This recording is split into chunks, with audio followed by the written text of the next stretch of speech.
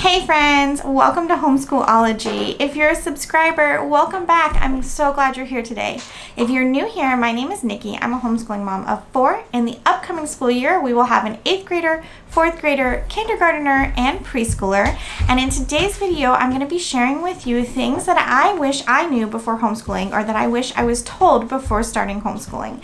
Today's video is a collaboration hosted by Davene at Calm in the Chaos and Shauna at Homegrown Homeschool. Thank you to them for hosting.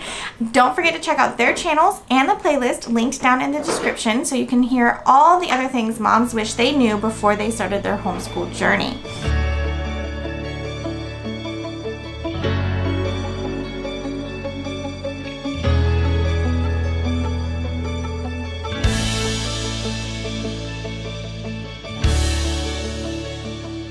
Okay, so I have a list of 8 things I wish I knew before homeschooling. Some of these are similar but not the same, so I do they are 8 things that I wish I knew. So number 1, probably my biggest regret or my biggest mistake in homeschooling so far has been in the beginning. You don't have to follow the curriculum exactly as it's laid out. So that really got us into some dangerous waters, I guess, in the very beginning. I felt like, especially when I was trying to teach my daughter to read, we were using All About Reading, and I thought I had to use it exactly as they told me to use it. And it just led to a lot of struggle, a lot of tears on her part, a lot of tears on my part, and it just didn't go well. So I say it often on this channel, but now I actually got this from Shauna at Making Everyday Magic.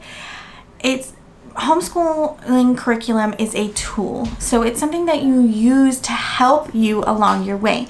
But what is most important is that your child is successful and not struggling to, there shouldn't be tears involved. A little tears here or there, a little frustration here or there makes sense, but literally it was every single day. We were fighting, we were crying, we were yelling at each other, and that is not what homeschooling should be. So that is probably my number 1 that I think is just really important for you to hear.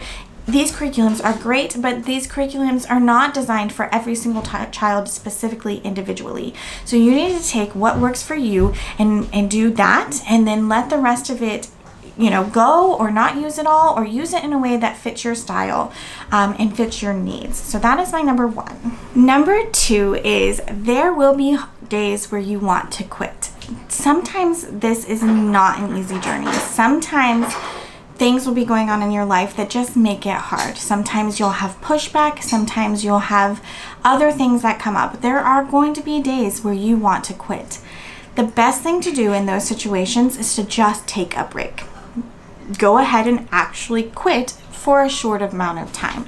Give yourself a week, give yourself 2 weeks to get life back in order, to reconnect with your children outside of the homeschool world, and just give yourself that grace that you need to get back on track, because it is a tough thing sometimes.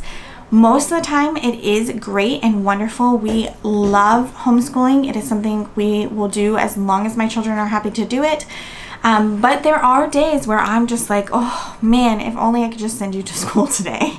So just know those days are ahead. And when those days come, try not to let them get the best of you. Try to just say, maybe this is an indication of that we need a break. Let's take a break. Number 3 kind of goes along on the same vein of the first 2, is that it's okay to quit. It is okay to quit a curriculum that is not working for you. It is okay to quit a co-op that is not working for you. It is okay to quit an activity that is not working for you. If it's not working for you, that's it. That's all you need to know. It is not working for me. I'm going to try something different. There now are so many resources available to homeschoolers that it's okay to say, you know what, this one doesn't work. Let's try something new. So quit. If you need to quit, quit. Number 4. So this one was especially hard for me, coming from being a public school teacher. In my mind, I'm thinking it has to mimic what public school looks like. I'm thinking it needs to take a certain number of hours. It needs to be, we're sitting at a desk, we're learning these things. I'm standing in front of her, I'm teaching her these things. You can homeschool like that. In my opinion, that is not a very good way to homeschool because it's not exciting. You're not doing fun things together. When we learn the most in our family when we are doing things that we are really genuinely enjoying and having fun. So it's okay. You don't have to structure your day like a public school teacher would. Even using all these lesson plan books and laying it all out and having these neat little windows, you don't have to sit down at the table and do book work for every single subject. Take those books and go outside and read them under the tree, you know, in a hammock, or instead of doing a science lesson from a textbook, go outside and do a science lesson about nature, have them find different kinds of leaves, talk about those different kinds of leaves, you know, those kinds of things really keep homeschooling from getting overwhelming for you and the student. And so definitely don't feel like you have to do what public school looks like, especially if you came from that world, or especially if you're a public school teacher.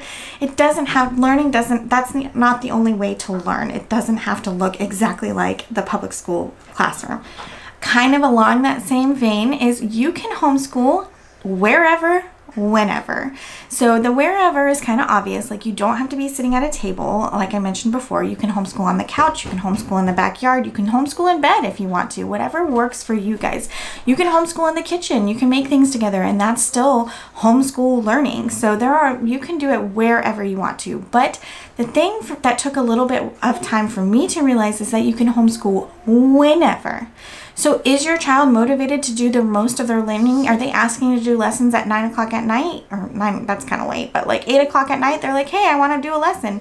Do a lesson. If that's when they feel like learning, that's what you should take advantage of. We in this household are not morning people, and so I kept trying to do homeschool first thing when we woke up, and it just wasn't working for us. We were not ready. We were not prepared. We were, our tempers were not where they needed to be, and I just learned that homeschooling first thing in the morning, not for us.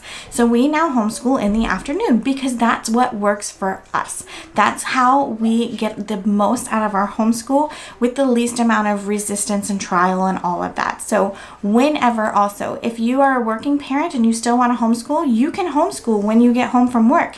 You can homeschool on the weekends. There is no time that you have to be homeschooling. Now, there are laws in some states that say you have to meet a certain number of hours, so you need to take that into consideration.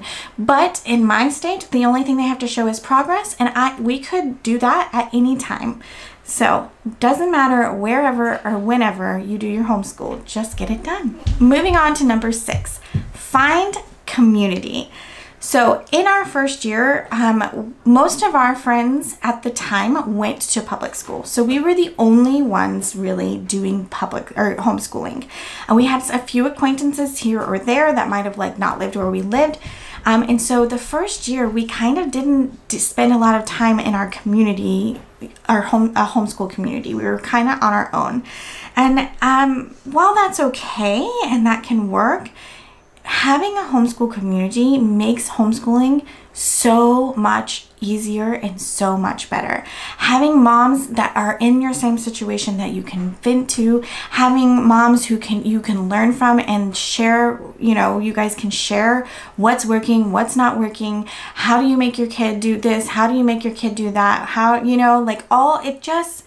and then my kids have friends, which has been just so wonderful for, my oldest daughter, she was very socially anxious. If you don't know, that's why we started homeschooling.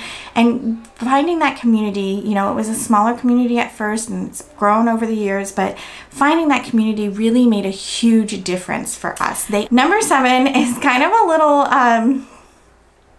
it's not like all of these. I feel like all these other ones are kind of like profound and big things for you, and this one's kind of a little not so. But it's something that I didn't realize, and it's something that really helped us along the way, and it's that homeschool parents can sign up for a lot of teacher programs, be it educational things, be it like Barnes and Nobles and Books A Million and all these other places that have teacher programs.